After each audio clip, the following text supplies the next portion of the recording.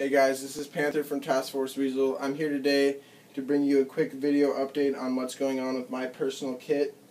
To start off with, I run a LBT 6094A slick and multicam. On the left hand side I have a US Tactical Sewing 33 ounce or the 1 liter hydration pouch in AR1. You can see that I also have my source bladder running out from inside there.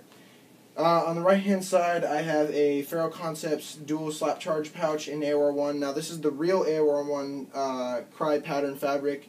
This is not Desert Digital because, as you guys probably know, he has started to make all of his new like desert colored pouches in that Desert Digital pattern.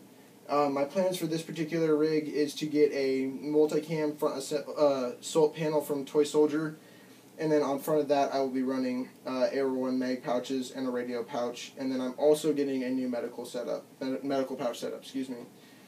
For my helmet, I have a new Emerson Fast Ballistic.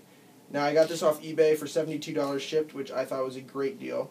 I started off with a Krylon khaki base coat. Got rid of that kind of dull brown, that shiny brown finish that comes from China.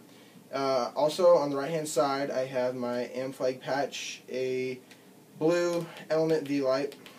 On the rear I have an AR1 helmet counterweight pouch, but I'm missing some Velcro, so it's still a little bit loose.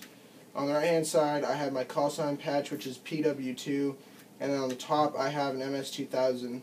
Now I have a quick question for you guys. I'm planning on running a replica night vision setup, so my question to you is, should I run PVS 15s or 18s? Because I've already decided on my arm, which is going to be the replica Neurotos INVG arm. Lastly, this is my SR7. It's currently in a Mod O configuration, Mark 18 Mod O configuration.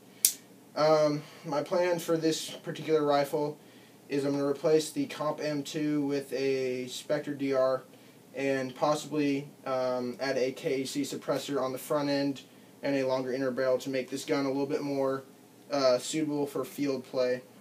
So if you guys have any comments, any suggestions, any questions, feel free to either PM us on the YouTube channel, leave a comment, or check out our Facebook and Twitter pages. Thank you very much for your time, and I hope to see you guys out on the airsoft field.